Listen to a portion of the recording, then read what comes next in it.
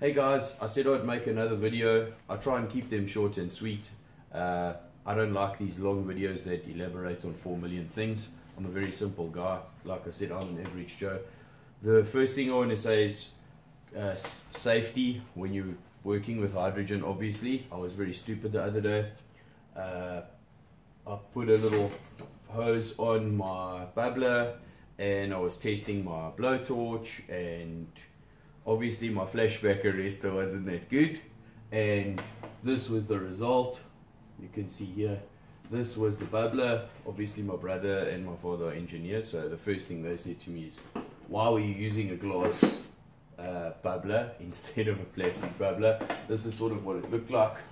It's just an outdoor light fitting, okay, and I've just found that using the lid is fairly simple. I put a bit of silicone on the top there, I drill 2 holes, the gas goes in and out, and the water obviously purifies it and takes whatever it needs to take out. And as I said, I lit the little blowtorch just to test it out, and I lost my hearing for 3 days. So yeah, and I had a few pieces of glass stuck in my head as well. So when it comes to HHO, just remember, hydrogen is not flammable, it is explosive. It is very, very dangerous. So whenever you play with hydrogen, make sure you don't stuff around.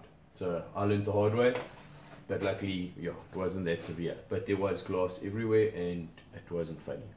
So yeah, that's just coming back to hydrogen and being safe.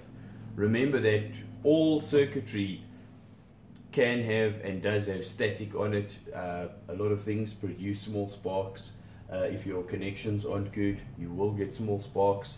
I'll run a video again just now on one of my other wet cells that was actually arcing underwater, and that is also extremely dangerous, because then you can actually ignite the hydrogen that's inside your bubbler or your cell, and obviously your cell will explode. If it's made out of plastic, it's safe, but if it's made out of glass, then you do tend to get a bit of shrapnel all over the place, and it's not nice getting glass in your head.